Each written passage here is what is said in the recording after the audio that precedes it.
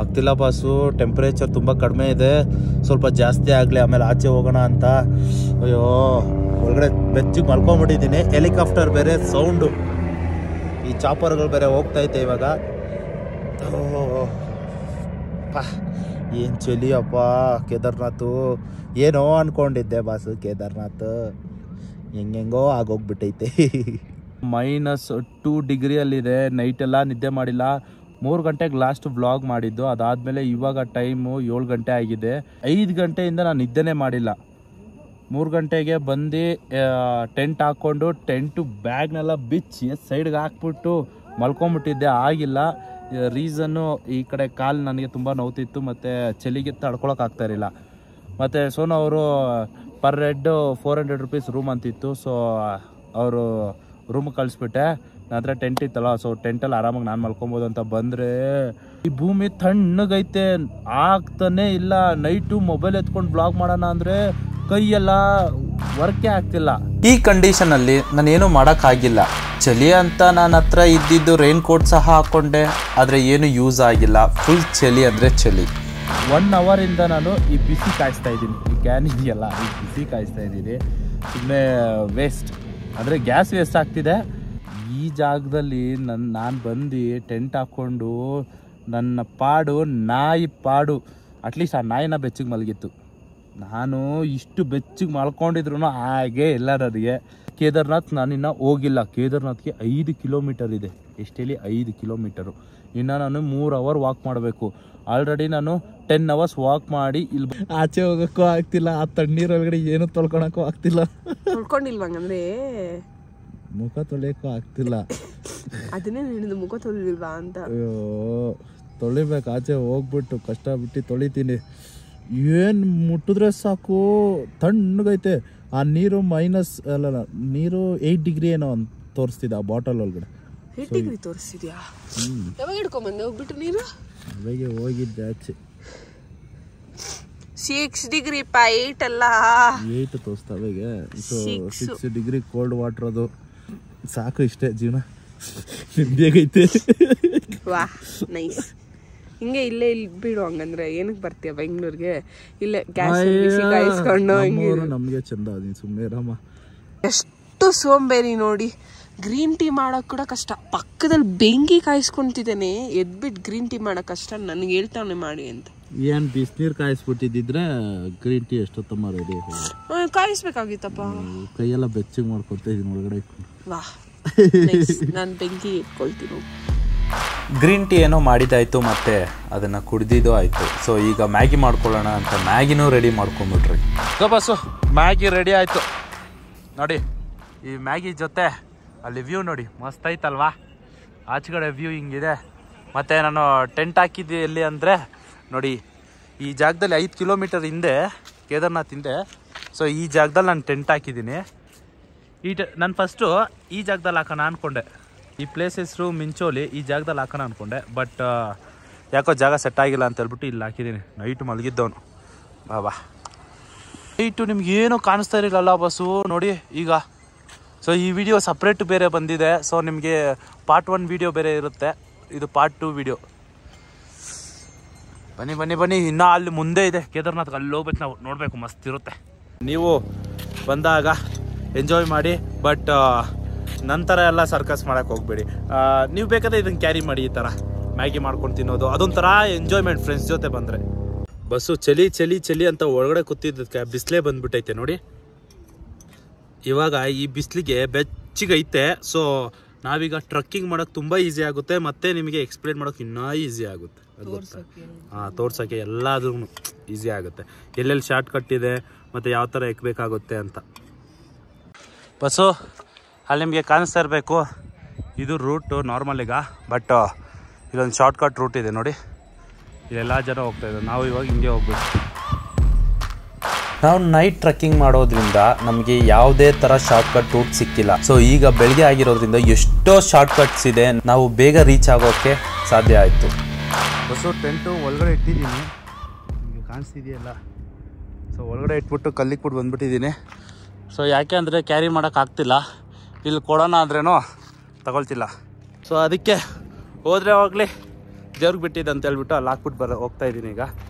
So ವಾಪಸ್ ಬರೋವಾಗ ಎತ್ಕೊಳ್ತೀನಿ, ಇದ್ರೆ ಎತ್ಕೊಳ್ಳೋದು, ಇಲ್ಲ ಅಂದರೆ ಏನು ಮಾಡೋಕ್ಕಾಗಲ್ಲ.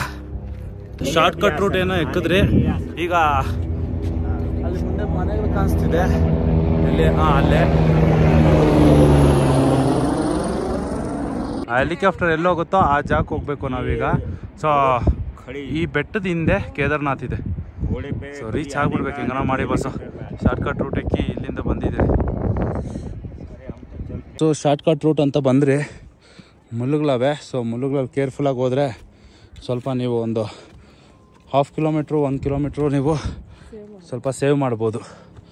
ನನ್ನ ವಾಯ್ಸ್ ಡಮರ್ ನೋಡಿ, ಫುಲ್ಲು ಮುಳ್ಳು ಮುಳ್ಳು ಮುಳ್ಳು ಮುಳ್ಳು ನಡ್ಕೊಂಡು ಹೋಗ್ತಿದ್ರೆ. ಇನ್ನು ಮುಂದೆ ಇದೆಯಲ್ಲ ಈ ಜಾಗಕ್ಕೆ ಹೋಗ್ತೀರಿ ನಾವೀಗ. ಆನ್ ದ ವೇ ಬರ್ತಾ ಇದ್ದೀರಿ. ಇನ್ನು ಸ್ವಲ್ಪ ದೂರ ಇದೆ ಕೇದಾರ್ನಾಥ್. ಇಲ್ಲಿ ಕುಡಿತಿದ್ದಲ್ಲ ಜ್ಯೂಸು 40 ರೂಪಾಯಿ. ಮೇಲೆ ಓದ್ತಾ ತುಂಬ ರೇಟ್ ಆಗುತ್ತೆ. ಮತ್ತು ಊಟ ತಿನ್ನೋವಾಗ ಈ ಆಲೂ ಪರೋಟ ತಗೊಂಡ್ರೆ ಉಪ್ಪಿನಕಾಯಿ ಕೊಡ್ತಾರೆ. ಸೊ 180 ಅಂತ ಇರುತ್ತೆ ಇಲ್ಲಿ ಮೇಲ್ಗಡೆ ಪ್ರೈಸಸ್ಸು. ಅದು ಇನ್ನು ಕೇದಾರ್ನಾಥ್ಗೆ ಹೋಗಿಲ್ಲ. ಸೊ ಅದಕ್ಕಿಂತ ಹಿಂದೆ ಇರೋದು ಇದು. ಬಸ್ಸು ಎಷ್ಟು ವೆಯ್ಟ್ ಇರ್ತಾರೆ ಗೊತ್ತಾ? ಒಂದು 70-80 kg ಇರ್ತಾರೆ. ಮತ್ತು ಆ ಬ್ಯಾಗ್ಸು ವೆಯ್ಟ್ ಇರುತ್ತೆ. ಅಷ್ಟು ವೆಯ್ಟ್ನ ಆ ಕತ್ತೆ ಮೇಲೆ ಹಾಕ್ಕೊಂಡು ಹೋಗ್ತಾರೆ. ಪಾಪ ಕತ್ತೆಗಳು ಮೂಕ ಪ್ರಾಣಿ, ಏನು ಮಾತಾಡೋಕ್ಕೆ ಬರಲ್ಲ ಅಂಥದಕ್ಕೆಲ್ಲ ಆ ಥರ ಚಿತ್ರಹಿಂಸೆ ಕೊಡ್ತಾರಪ್ಪ, ಬೇಜಾರು. ಮೋದಿಜಿ ಅದು ಜಿಪ್ಲೈನ್ ಮಾಡೋಣ ಅಂತ ಹೇಳ್ಬಿಟ್ಟು ಡೈರೆಕ್ಟ್ ಸೋನ್ಪ್ರಯಾಗಿಂದ ಮತ್ತು ಕೇದಾರ್ನಾಥ್ ತನಕ ಜಿಪ್ಲೈನ್. ಸೊ ಎಲ್ಲೂ ಟೆನ್ಷನ್ ಇರಲ್ಲ, ಆರಾಮ್ಸೆ ಮತ್ತು ಚಾಪರ್ಗಳು ಸಹ ಇದೆ. ಮೊನ್ನೆ ರೀಸೆಂಟ್గా ಒಂದು ಆಕ್ಸಿಡೆಂಟ್ ನಡೀತು. ರೀಸೆಂಟಾಗಿ ಅಂದರೆ ಲೈಕ್ 1 ವೀಕು ಆಗಿಲ್ಲ ಇನ್ನೂ ಅಷ್ಟು. ಅದೇನಂದರೆ 6 ಮೆಂಬರ್ಸ್ ಇದ್ದರು ಇನ್ಕ್ಲೂಡಿಂಗ್ ದ ಪೈಲಟ್. ಏನಾಯಿತು ಅಂದರೆ ಚಾಪರು ವೆದರ್ ಕಂಡೀಷನಿಂದ ಏನೂ ಕಾಣಿಸ್ತೀರ ಮುಂದ್ಗಡೆ ಇರೋದು ಕ್ರ್ಯಾಶ್ ಆಗಿಬಿಟ್ಟು 6 ಜನ ಟೋಟಲ್ ಸೇರ್ಕೊಬಿಟ್ರು. ಸೌತ್ ಇಂಡಿಯನ್ಸ್ 2 ಇದ್ರಂತ ಅದರಲ್ಲಿ, ನಾರ್ತ್ ಇಂಡಿಯನ್ಸ್ 4 ಜನ ಇದ್ದರು. ಸೊ ಅದು ಕೂಡ ಒಂಥರ ಡೇಂಜರ್. ಕ್ಲೈಮೇಟ್ ಯಾವಾಗ ಏನು ಚೇಂಜ್ ಆಗುತ್ತೆ ಹೆಂಗಿರುತ್ತೆ ಅಂತ ಹೇಳೋಕ್ಕಾಗಲ್ಲ. ಮೈ ಮೇಲೇನೆ ಬರ್ತೈತೆ ಅಪ್ಪ ಈ ಕತ್ತೆಗಳು. ಡಿಫಿಕಲ್ಟ್ ಆಗ್ತಿದೆ ನಮಗೆ, ಯಾಕಂದ್ರೆ ಇಲ್ಲಿ ಆಕ್ಸಿಜನ್ ಲೆವೆಲ್ ತುಂಬಾ ಕಡಿಮೆ ಇದೆ. ಹೈಟ್ ಹೋಗ್ತಾ ಹೋಗ್ತಾ ನಮ್ಗೆ ಆಕ್ಸಿಜನ್ ಲೆವೆಲ್ ಕಡಿಮೆ ಆಗ್ತಾ ಹೋಗುತ್ತೆ. ಬೇರೆ ಸುಸ್ತು ಲಗೇಜು ಎಲ್ಲ ಕ್ಯಾರಿ ಮಾಡಿರ್ತೀರಿ.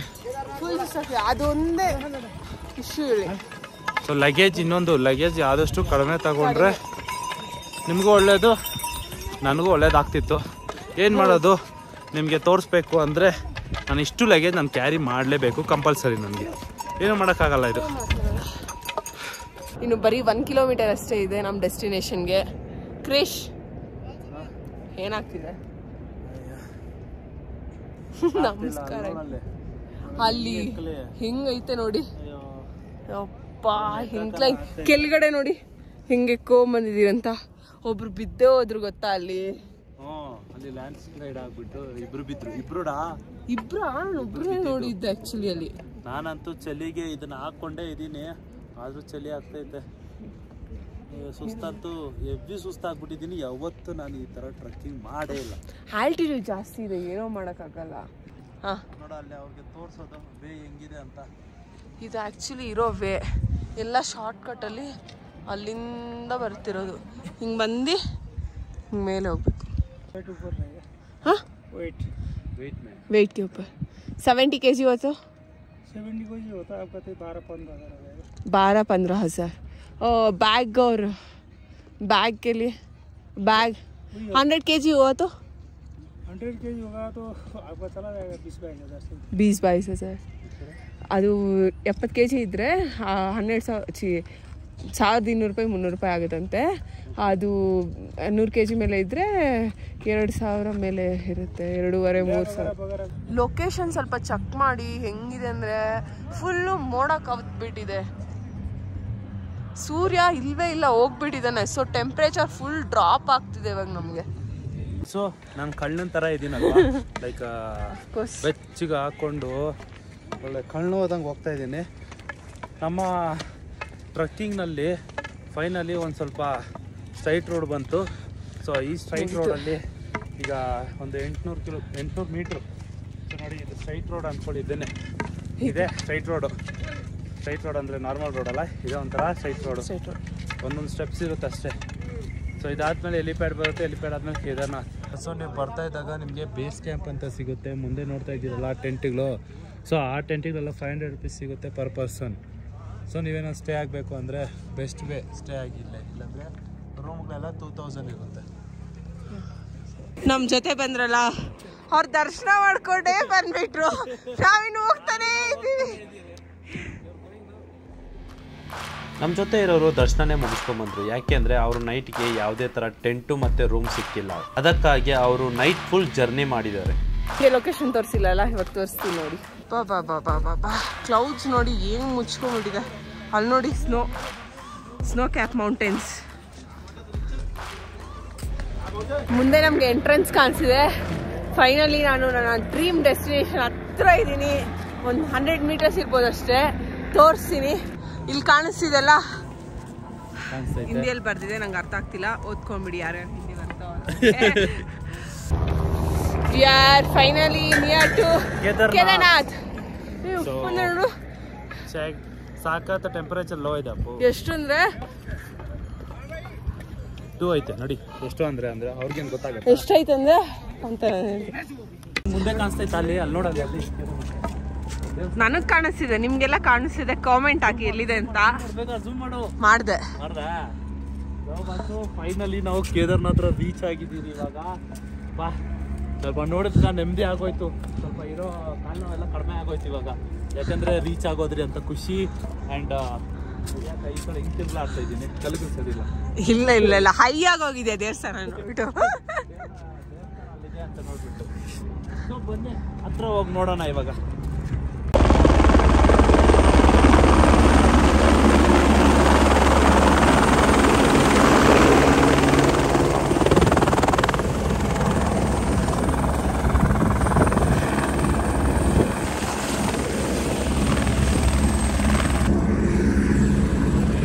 ಮಾಡಕ್ಕಂತ ಕೈ ಗ್ಲೌಸ್ ಓಪನ್ ಮಾಡಿದ್ರೆ ಬ್ಲಡ್ ಸರ್ಕ್ಯುಲೇಷನ್ ರೆಡ್ ಆಗಿ ಹೋಗಿದೆ ಕೈಯೆಲ್ಲ.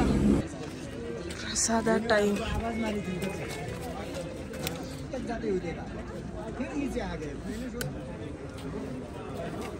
ನಿಮ್ಗೆ ಈ ವಿಡಿಯೋ ಏನಾದರೂ ಇಷ್ಟ ಆಯಿತು ಅಂದರೆ ಲೈಕ್ ಮಾಡ್ಕೊಳ್ಳಿ, ಶೇರ್ ಮಾಡ್ಕೊಳ್ಳಿ. 5000 ಲೈಕ್ಸ್ ಟಾರ್ಗೆಟ್ ಇರುತ್ತೆ ಮತ್ತು ಕಮೆಂಟ್ಸು 300 ಇರುತ್ತೆ. ಸೊ ಟ್ರೈ ಮಾಡಿ. ಸೊ ಈಗ ಹೊರಡೋಣ ಬನ್ನಿ. ಹಂಗೆ ಸ್ವಲ್ಪ ದೇವ್ರ ದರ್ಶನ ನಾವು ನೋಡಬೇಕು.